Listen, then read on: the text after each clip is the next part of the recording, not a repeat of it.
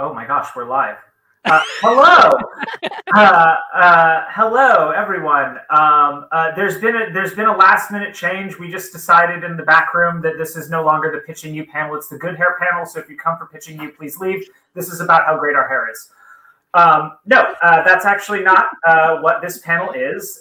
This is Pitching You, a panel with a title a little more mediocre than hopefully the valuable information that you're going to be receiving from myself and these fine folks. And before we get to introductions of everyone here, I just want to give you a little context. I was a scholar at a POC scholar at Big Bad Con in 2022, and you know, going through the whole process and the interviews, like one thing I noticed is a lot of us didn't really understand how to sort of present ourselves in that sort of context. And that is something that, coming from my background, I actually have a lot of experience with. So it was something that I talked with Sean about, kind of giving back and hopefully imparting some of that knowledge to everybody, but also drawing in people from other disciplines that might have some other perspectives on that.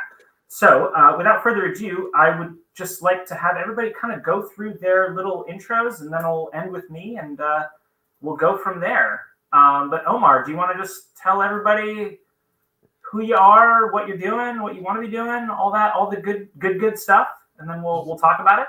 Yeah, that sounds great. I'll keep it simple. I'll keep it really trite, and then we can go around and talk about, I guess, like stuff we've done recently and what we want to do. But my name is Omar Najam. I am a writer, director, and little TTRPG guy.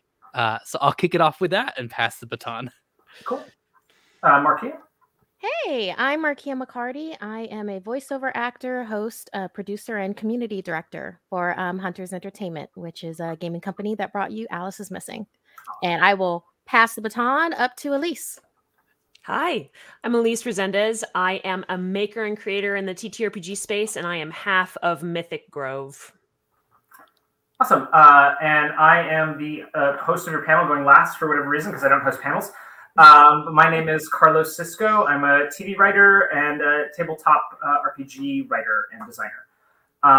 But to sort of really kind of like hone down on what the focus of this panel is, I had asked everybody, including myself, to really adhere to 3 questions because, you know, again, in talking with people, in talking with people before and after the interviews and seeing how people sort of responded, how, you know, what people really succeeded at, what people kind of fell short on, it really kind of came down to 3 questions for me.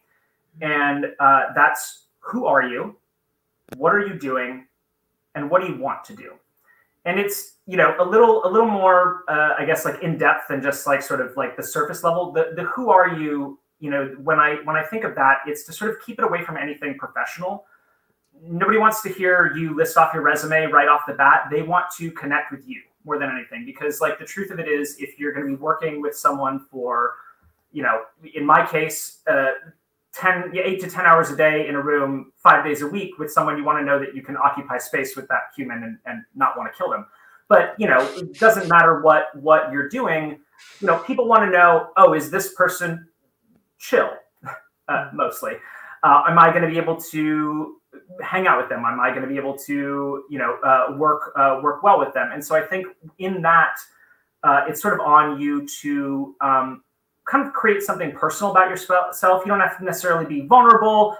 Don't necessarily be self-deprecating. I actually don't think that helps you. But maybe like a very short story or formative event that really speaks to the essence of you. In my case, and this is something that sort of I honed over the course of 10 years out here in the film industry. But I was born in Hawaii to parents who loved me very much, but not so much each other. So they divorced when I was 5. Thus beginning a biannual sojourn that would haunt me until high school, where I would spend summers and Christmases with one parent and the school year with the other. Then every 2 years they'd swap. So role-playing games, sci-fi, fantasy, TV and books, you know, nerd shit. It was always there as a constant when everything else in my life was chaos. And so that is sort of my, you know, bullet point, you know, 3 to 4 sentence essence of me that I feel like gives people a couple things to grasp onto. But Elise, do you have a sort of a more in-depth intro that kind of describes who you are? Yeah. I was the middle of a lot of kids. I have one of every kind of brother you can, full-blooded, a half, an adopted, and a step. And as such, there were a lot of things that a lot of us were doing growing up. And I went into my imagination to have the kind of adventures that I wanted to have while divorced parents were scattered across all cardinal directions, bringing a ton of kids to a bunch of different activities that they all wanted to be a part of. And as such, I became a maker of things because I wanted to make them. And that's sort of been the formative start of my journey as a jack of all trades, a master of none, which I do think is far better than only being a master of one. Mm-hmm. Awesome. Omar, what you got for us? First and foremost, I am a huge nerd. Growing up in the Bay Area, I used to go to dirt conventions. I'm not talking about WonderCon. I'm talking about a dilapidated building that was condemned, where they had a bunch of fold-up tables, and you would go and you would buy laser discs of old Godzilla movies and Dragonheart. We didn't have a player, just wanted to have them. And it was the kind of thing where it was a bunch of strangers connecting. And I think that was the first instance, sort of outside of like school and everything, where I felt that and I watched that happen. And it's something that I became really fascinated with, and I wanted to dedicate my entire life to it. And so when my parents gave me a beat up Canon ZR90 back in the day that could hold about 20 minutes of tape, we would go in the backyard and use cardboard to make little sets and stuff and to put on movies, not to show off. We rarely watched them back. It was so that we could just make them and get all the kids in the neighborhood together and it's not playing pretend. It's making something real for an afternoon. And that would be in the can. And then I would go arduously edit it because I like, the mechanics of that. But it's the gathering of people together to do something that I am so attracted to and has led me to here. So that's my little pitch. Amazing. Markeia. Yeah. Well, I come from a mostly military family. Half of them are Southern, the other half are computer science majors. I was a military brat. So I lived in 7 countries before I was 12. So for me, the reason why I'm such a giant nerd now is because when you move from base to base, it's literally like these capsules of America within different countries and different cultures. So when you're interacting with the other kids there, you literally have whatever you came in with, and you have whatever's at the exchange or at the commissary, and then that's it. Because otherwise, when you leave the base, it's a different country. Don't expect for American culture to be there. So because of that, all of us nerds just kind of gravitated towards each other and taught each other our ways, because in that way, it's like, oh, you're not into wrestling? Let me tell you how wrestling is like stunt cosplay. And then you reel that off and you get like new nerds involved. So that's literally the building blocks of my nerd life.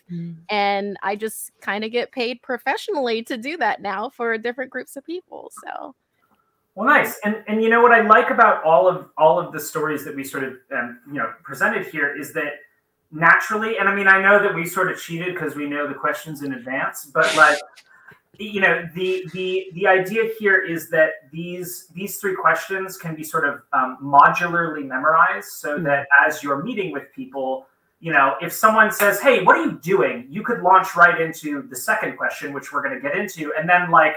I mean, this happened in my last meeting. It was a good 20 minutes into it before it's like, okay, tell me your story.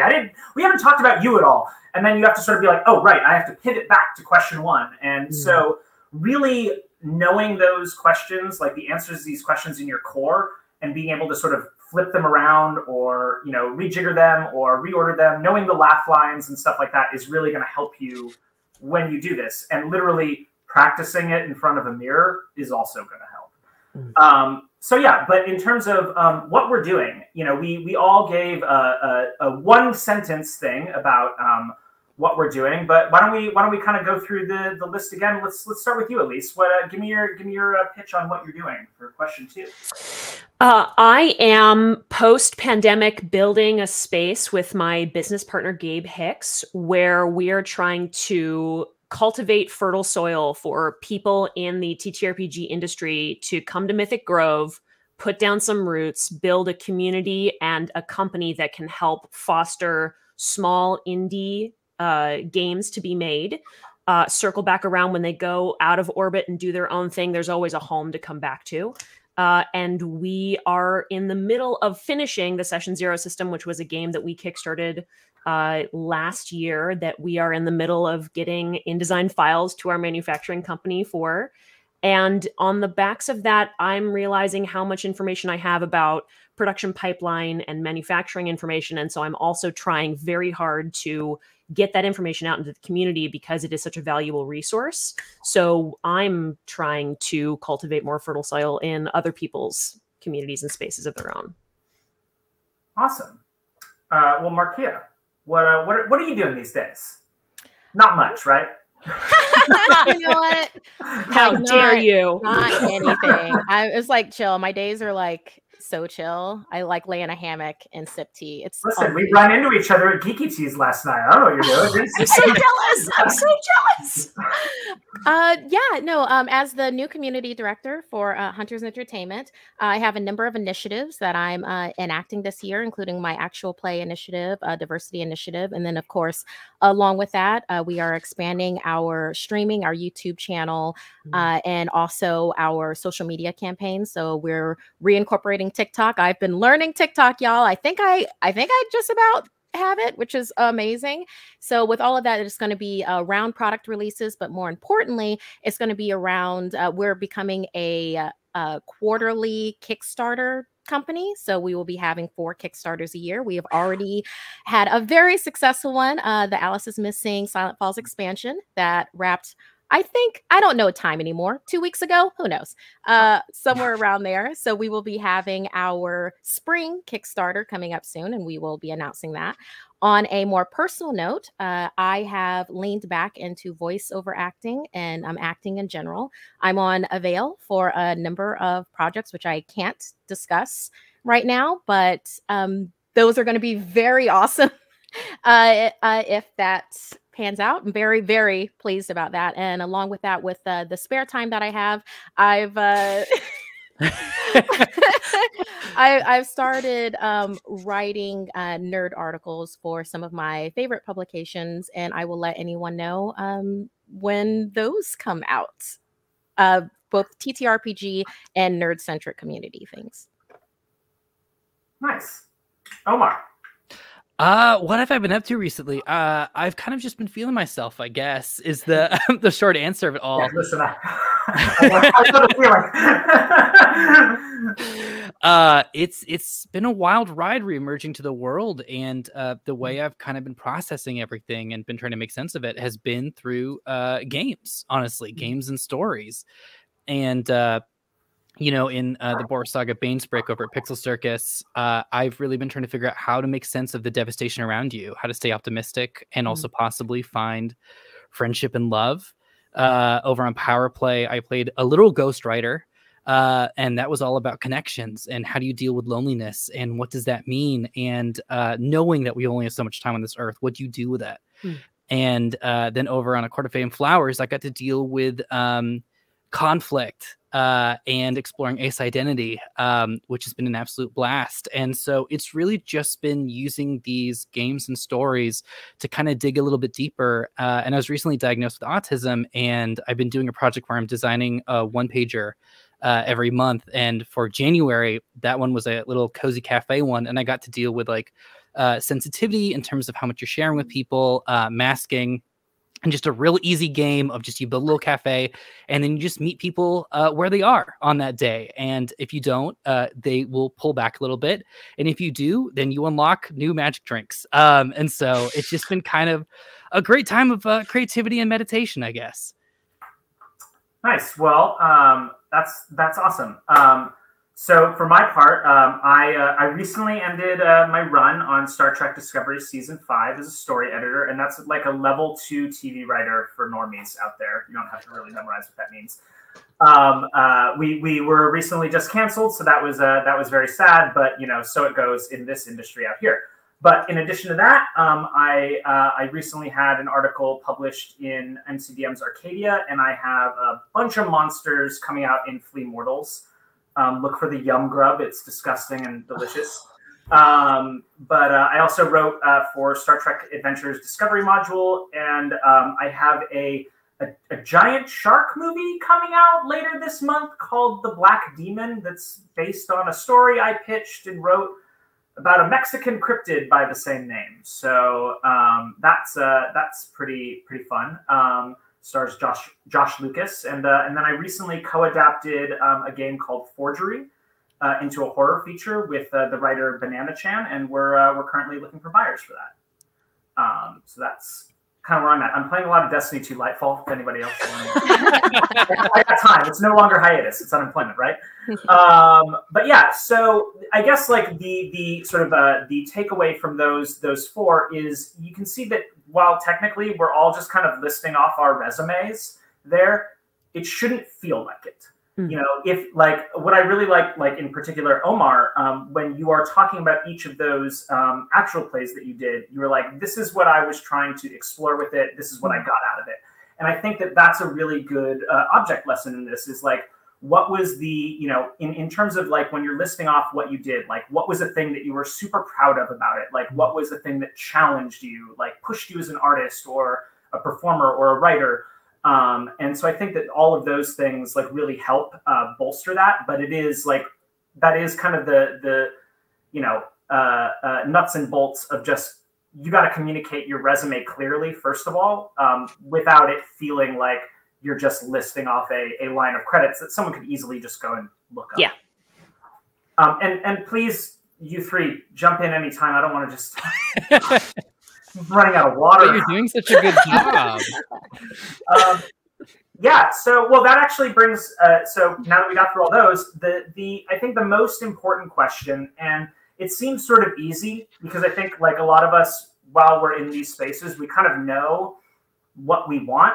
But I think the problem is a lot of us don't know how to ask for what we want, or ask the people who can give us what we want in the way that, you know, will get them to give it to us.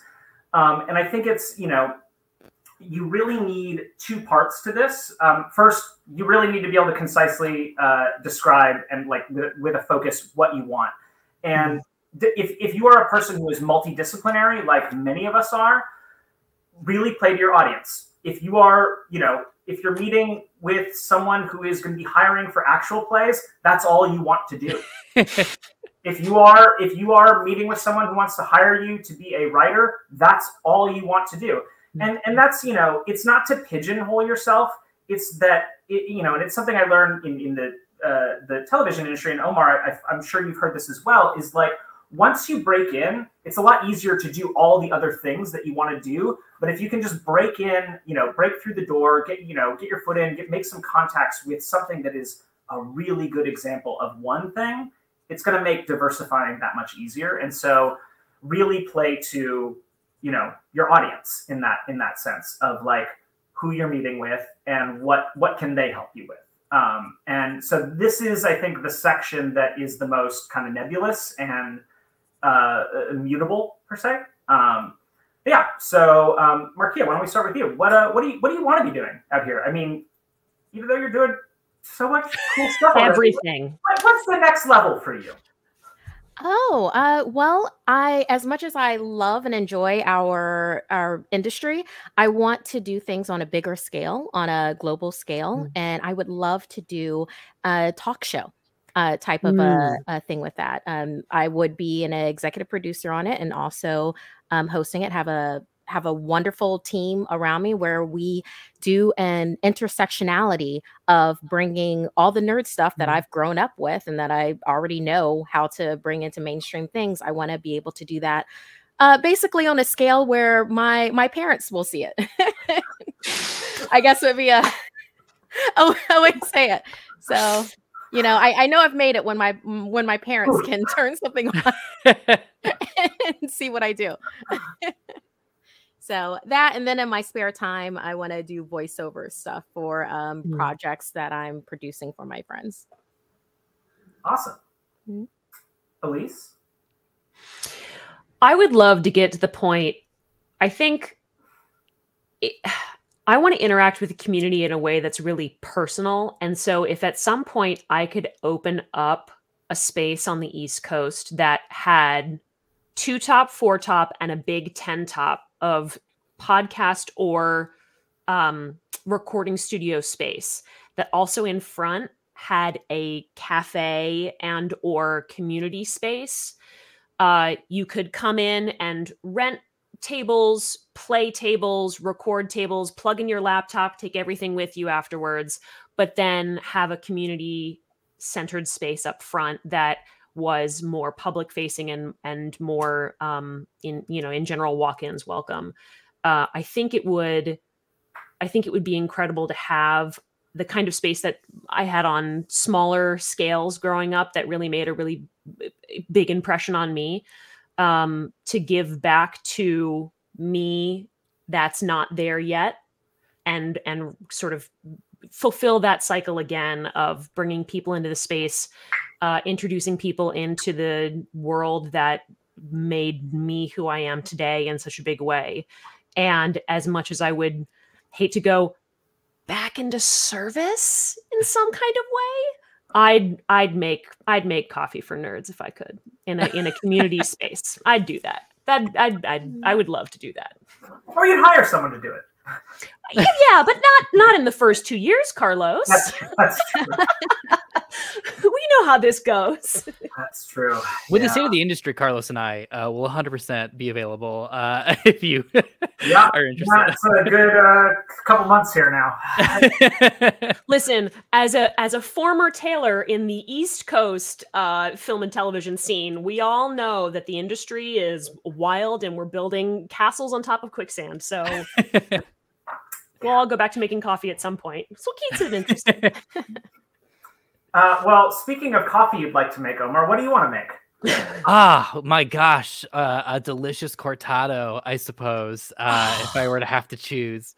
But more pertinently to this conversation, I'm having such a good time getting really weird and creative with designing games, with designing, little sheets of paper that you're going to put at a table in front of folks or online and everyone can read, and you all collectively contribute to an experience and an emotion, and you explore that and you leave that game feeling different.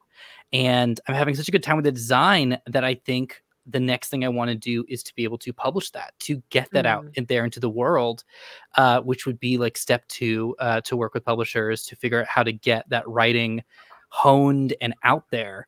And then step 3 is there's been a lot of talk about this being an industry and not necessarily like a community. And for a lot of practices, I agree wholeheartedly with that. I would like to focus back on the community though and stay local. And I would love to, once games are out there, take it to youth centers in Los Angeles, or set up events that are completely free, completely open, safe spaces where people can play games, get to know each other, meet folks under that nerdy, wonderful pretext that I feel like I formed so many great relationships through.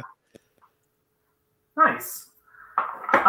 And so, well, for my part, as far as what I'd like to be doing, I would love to keep finding like interesting games and IPs to adapt for television and film, because like for me, when I look at a game, I see something that has sort of infinite potential, but it also has guardrails on it in a way that like satisfies some of that need that studios and producers need for IP, but also gives me kind of a full range of creativity when it comes to character and story, because most TTRPGs don't really have one to begin with, and that's kind of the point.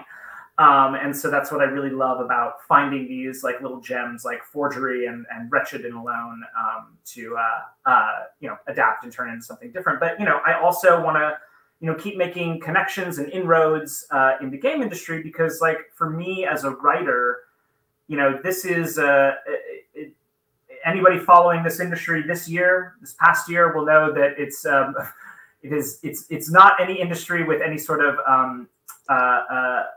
safety or security. And so not that games do either, but for me as a writer, kind of the key to survival is diversification. So I see games as one of those paths. It's something I'm passionate about. It's something I love. It's something I think I'm pretty good at. And so it's something I would like to keep doing as not necessarily a side hustle. It's just another hustle, as a part of it, as a creative hustle, as a writer, and a fellow creator in this space. So that's yeah, I think that that wraps it up. Let's all go home. So what's cool about all of the sort of the last part is it shows people something aspirational about you, whether you're talking something like really big, like what Markeia was talking about with the or really at least with this cafe of this global talk show, or this large cafe. Like those are sort of like big, very big but attainable dreams within this space.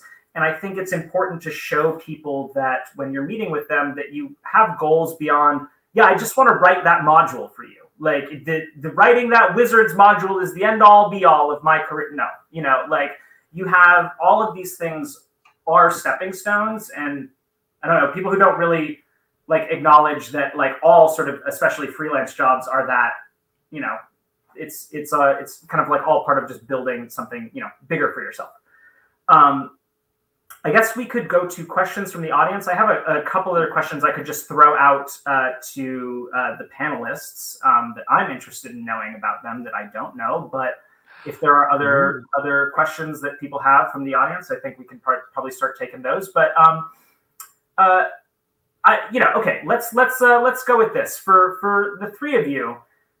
When you go into like a meeting, and I think this applies more for like our age of Zoom, where we can kind of control our space before we go into it. Do you guys have like a specific pump up song or dance or what have you, preferably if it's super cringy, that you listen to or do before your pitches? How dare you? It's funny you say that. I'll go with mine. Mine is Dare by Stan Bush from the Transformers 1986 soundtrack. Yes. Really gets me going. Mine is a little more athletic than I think it shouldn't reflect my personality that I do this. If I do need to, I actually will go into a forearm trap plank on the ground and just like listen to whatever is on the shuffle on Spotify and just hold that for a minute and a half and really center myself in my body, because my body will forever be louder than my mind if I listen to it. And it's a really great way of bringing me back to sort of my four walls, especially if I'm a little nervous about what's going on. And it is just very nice to sort of quiet and center. But I'm not actually a jock. Omar, you go next. Mine's embarrassing. Okay, I'll go, but it's more embarrassing than this. Mine is the Tron Legacy soundtrack. Aww. Yes! There's nothing embarrassing about that soundtrack. But I just tweeted about this the other day. I listened to that soundtrack for 12 hours of writing because it is one of the best soundtracks to do anything to. It's incredible. It also saved my life one time, but we can save that for later. But Derezzed is the most insane thing to write anything to. 100%, 100%. Okay. Okay. Well. All right. Okay. So first off, I thank myself for doing whatever it is that I did. I thank myself in the sense that it's already happened. So it's like, we're like, hey, I'm so glad that you did that. I'm very grateful that you showed up and you did like your best with that. You brought the best you version that you have to give right now to that. And I'm so proud of you. Like I'll do these positive affirmations for myself before it. And then after I finish doing that, I put on Mortal Kombat and dance. That's it. Yeah. That's it. That's the right answer. Yeah. That's the right answer. Hey. Okay. Hey, can I show my happy dance that I do if I'm really? It's this. Nice. I love this happy We all dance. get bad and we all get stupid, and it's all fine because it helps us. Okay. Do you remember the things from dance class that you would do where you're like going like this? It's that. We're Mortal Kombat. So, Carlos, prostrate yourself before the people online. Tell us your secrets. I did. I said it was dare. More, better. Yeah, we need one more. The touch. by Sam Bush. With the That soundtrack. also makes me feel good. It makes me feel powerful, I guess. So sometimes like when we're in a meeting, and like I was talking about earlier, things kind of get out of order. Like sometimes you're asked to sort of pitch an idea before you've even like talked about yourself. Is there anything like, do you have a trick to sort of recenter yourselves if anything has kind of gone? So I don't want to say south because I don't feel like our meetings are kind of going south in that way, but like, I don't know. Do you have something like if you feel like you're pitching something to someone, a way to kind of get back on track? Anything? If not, we can just move on to another question because I don't have an answer either. I mean, in the spirit of this panel, my go-to is if anything gets off, I always ask a question to them and get that alignment. And so if it is like we're just stuck in the mud, someone seemed distracted. I feel like it's like an old like industry thing that they used to do, like they used to talk about in the 80s. But like you just ask them a question of just like, if you're in an office or something like that, or you're on Zoom and you look and you're just like, oh, you see like the Brooklyn Bridge in the back. Like, are you from New York? And I have I always wanted to be the host of Wait, Don't Tell Me when I was growing up. So I feel like I learned a lot of like regional things. So for me, that's a go-to is anytime I see something of someone like they've got like, I don't know, a Seattle Seahawks thing. I'm just like, oh my God, what's your favorite coffee place? Before we go on, I just got to know, it's off the top of my head. You clearly love Seattle. What's that? I have that's funny because that's sort of like the sort of other question I had is like, what bulletproof questions do you have to sort of like get the conversation back on track? But like one of mine that I've tended to ask in meetings lately is when I start to detect like a lull, like or the conversation's starting to end, but I'm like, no, we have 20 more minutes left in this 40-minute general, is like asking someone what their white whale is. Like, what's that one project that they like really want to sink their teeth into? Because like once they can start talking about that, you can just lean in and be like, oh, I would love to do, this and this and this, because if it's something you want to work on, then it's much easier for you to have a sort of meeting of the minds when they're already jazzed about a project. Yeah. I tend to have the reverse of that where and this is something that's just happened all my life where I'll go into like a meeting or something like that and people start telling me about their lives, or they'll start telling me about something that has nothing to do with my time for in that room. And then you're standing there and you're listening and taking in because we're all human and human experience and everything like that. But also I only get 15 minutes and, and then they're starting to go into things. And so what I'll do if anybody else finds themselves in this kind of situation where you have a time limit, but what I do is I'll be like, oh, okay. That sounds like an incredible coffee shop. I'm going to have to go there the next time I'm in Chelsea and New York. But that does remind me this pitch that I'm doing. There's literally a character in it that also is nuts about coffee. And get the hand back on the wheel. Yeah. We are here for a reason, people. Stop talking about the coffee shop. Be like, after my time is up, me and you can go in the hallway and talk about whatever you want. This is Markeia on the clock. Yeah, this is Markeia going, reclaiming my time. Yeah. Well, no, there's actually a couple of questions from the audience, and I think one of them is particularly pertinent to, I don't want to besmirch game designers in particular, but I find that a lot of us are particularly awkward sometimes, myself included. So what tips do we have for approaching or asking for industry meetings when we deal with social anxiety?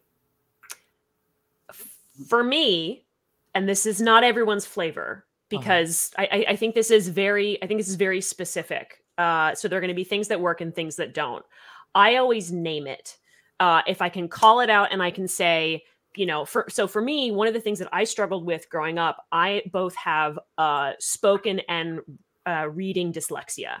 Mhm. I read at a lower level throughout school for a very, very long time, an embarrassingly long time. As a bit of a bookophile these days, it's embarrassing how low level I was reading at a very young age. And so oftentimes if I'm speaking, I will wix my merds. And my favorite thing is to do that. I switch the first letters of 2 words back to back, especially if they're M's or W's or something like that.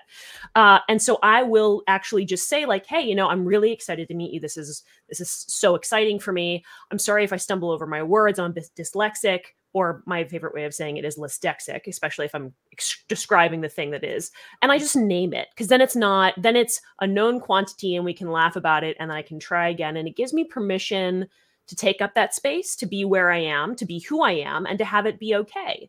And I think we all have things like that. If you're comfortable naming them, that's a really great way of sort of breaking the ice, especially if it's in your intro, because then it's not like a bomb that you have to defuse if it goes off. You're like, nope, there's a landmine. We're just going to avoid that and move over it. It's great. I mean, for me, it was always like getting over sort of the anxiousness of these, like, you know, general meetings and pitches was just memorizing that self-pitch. Because if I knew that thing, like, to like the rote degree, it sort of didn't matter. Like it was very easy for me to just like, I could dip in and break out whenever I needed to. And so like, if I needed to, you know, if I was nervous, I could use that as a crutch. I could like lean into the thing that I was very comfortable talking about or know really well and know how to branch off of. So that's kind of, that'd be mine, is just really know your story back and forth. Go ahead, Markeia. Yeah, for something that helps with me is, well, I'll do a touchstone thing where I'll remember that everybody in the room is a human just like me. And a thing that really helps me with that is, you know, when I walk in the room, you know, look around the room, look at what people are wearing. Is someone like, maybe they're slouched down or something like that. For instance, just like looking around this panel, I feel like I could walk into the room if I was interviewing with Elise, Carlos, and Omar, could walk in and be like, oh, well, I see everybody got either the yellow or green memo today. It's just the lighting. So everybody got a good hair memo. Yeah. So it's like something like that, where it's just like immediately like, oh yeah, we are wearing yellow or green. And it's like, oh, she means her hair. Oh, okay. And then there's like a little chuckle, ice broken. And then, you know, move on. Like one of my favorite human touchstone moments that I did was when I was pitching for a very big streaming channel.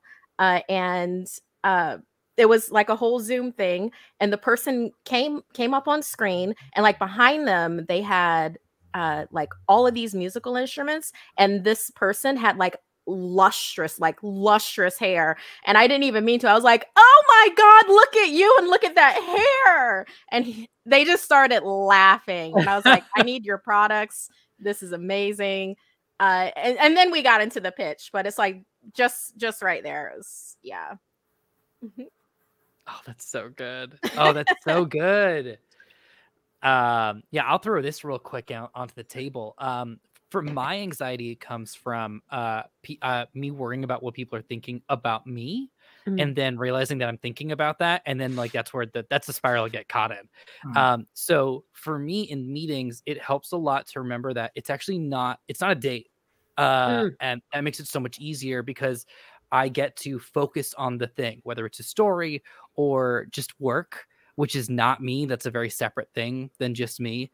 It's not an assessment of who I am. They're not going to have thoughts about who I am. And even if they do, and even if they're just like, this is a garbage human being, we're talking about something else.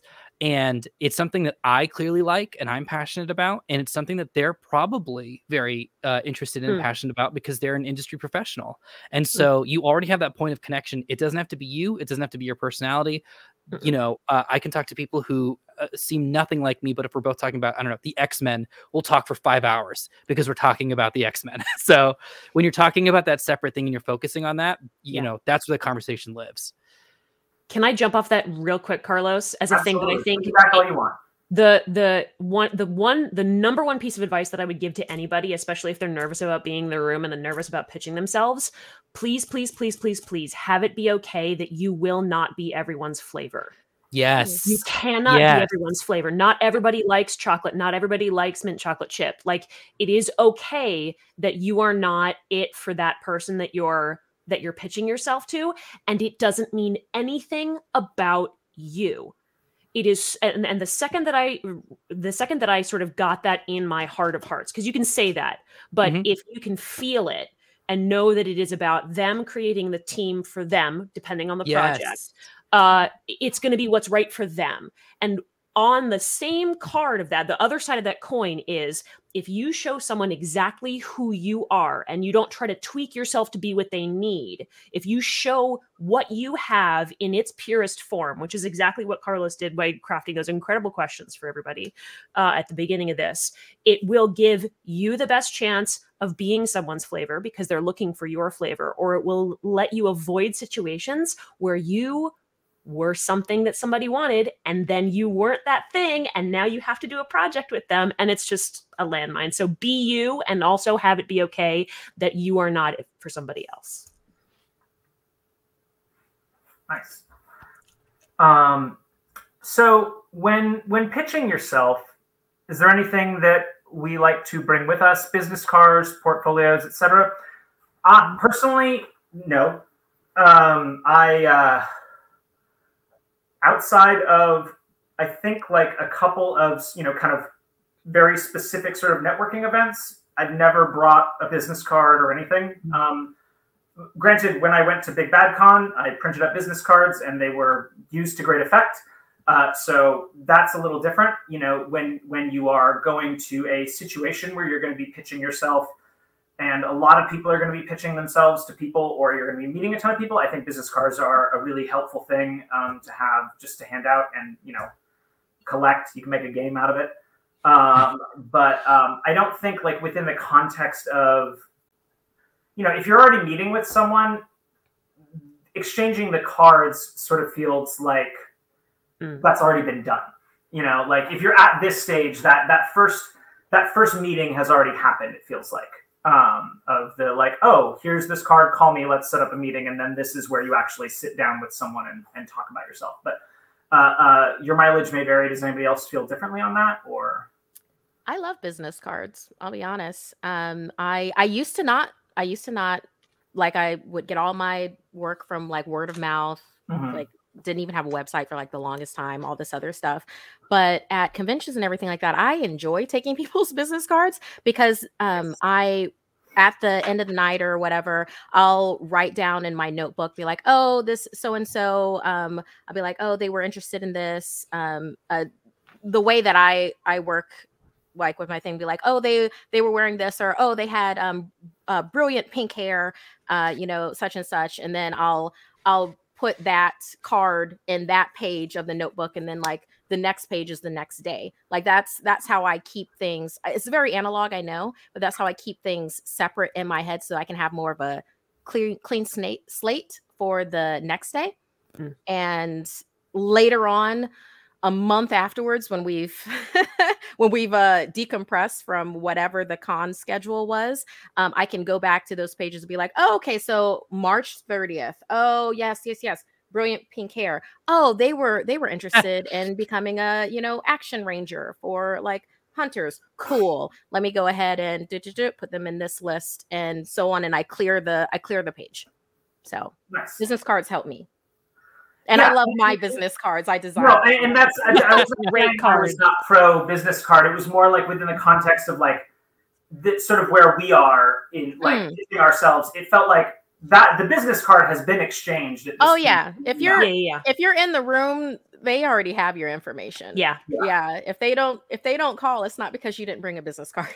It's because they were building the team in a different way. Yeah. Omar. I like to bring weird little things, like, and not make a big thing of it, but it'll just be like, it might be a little different if it's, like, a very serious, like, TTRPG meeting, but, like, because we all have so much stuff. But, like, when I worked at Loot Crate, I just had so many things. So when I was just getting a coffee with somebody and just getting advice or whatever, at the end I'd be like, by the way, like, do your kids like Firefly. Like I have some stuff in my car. Like, do they want like a patch? I like just having like weird little things on hand. And even people say no, they'll remember that. Well, you'll just be like, I've got a bunch of Goosebump stickers. And they're like, no, they will not forget that. They will not forget that. Who says no to a sticker? It's the best. Well, we have about 5 minutes left, so let's just let's do this last question because it feels sort of appropriate to the end. What do you do at the end of the meeting to keep the conversation going? You don't. That's the end of the meeting. That's when it's done. No, but I think the larger point there, to that question at least, that I would say is, say you are at Big Bad Con in person, in Meet Space, and you are, at the meet and greet, and you meet someone and you have like a nice 5 to 10 minutes of, professionally cordial conversation. Great. Find them at the bar later. Yeah. Like, don't accost them, but, like, if you want to continue that conversation, find a way to, within the context of, whatever event you're at, find them later, tell them how much you appreciated talking with them, but, you might have a few more questions. And if they are generous or decent, they will probably, dog sighting, say yes, or keep the conversation going. You show them a dog. Mm-hmm. That's how you get the conversation to keep going. And then you talk about your fur babies. Or you just use Omar's techniques and you keep asking him about the Brooklyn Bridge. No, tell me more. Tell me more. Now, where were you? Where'd you grow up? Where'd you grow up? Who you know? You grew up on Bedford? Yeah, if there's a point of personal connection, right, you can always do that where you're just like, oh, cool, like you go to this thing, or like, oh, you LARP, awesome, maybe I'll see you at this, or like, do you plan on going to the Ren Fair this year? So if it came up in the conversation, if it didn't, that might seem like a very abrupt and dramatic non sequitur. But something that you might have talked about and gone on about of just like, oh, yeah, 100%. Well, anyway, if you want to talk about the new Zelda game when it comes out, like hit me up. You have my info. Something that seems like separate, so you're not just like, I want your time. It is like, this is an ongoing conversation, and this is some sort of dynamic that we're developing. Yeah. And I think just be genuine with that. Like if you genuinely want to spend some, because there's a cost with that. That's some of your personal and professional time that you're going to be exploring this connection, with this other person, like professionally. If it's someone that you gotta, the vibe was off in the room, but they have you on the team, you don't have to spend your personal time with them. You really don't. Don't ever, ever, ever feel like you have to. Not in this industry, not in this business. If anything, with being post-pandemic, we know how precious our emotional and social time is. And it's like, respect that, give yourself grace. Yeah, you only have so many spoons, right? You gotta account for them. And I think that if there's anything that stood out to you in that last moment, it's like, great, well, it was really lovely to talk about X and hit that one thing that really you felt showcased you the best, and then have a great night. Enjoy the rest of it. And you get to, exit stage left, pursued by the rest of your dreams, and it'll be great. Yeah. Well, I mean, we're 2 minutes out. I guess we keep answering questions. I guess that's how this goes. Well, this one's interesting because I feel like this is sort of like, how do you get in the room to start the conversations? And I don't, that's a tricky question because like I can give you 100 different answers for how I've done it. Each time it's been different. I'm sure Omar's answers will be 100% different than Elise's, than from Markeia's. You don't be afraid to ask. You just talk to people. Yeah. I mean, really, like you tell people what you want. If people know what you want, they know how to help you. And so I think like being able to articulate question 3 of what do you want and why is that's why it's so important, because you're not going to have those conversations with people if people aren't like, oh, this person is interested in doing a thing, I should talk with them. Yeah. That's it, friends. Yeah, that's fine. 9. Thank you everybody for coming, and please come to Big Bad Con in person so we can meet safely and touch elbows or what have you, and play some games, because Big Bad Con rules. And it makes all your dreams come true. It does. It's true. Good job, Carlos. This is a good panel. Yeah, thank you for putting this together. Yeah. Yeah, I hope it was useful for everybody.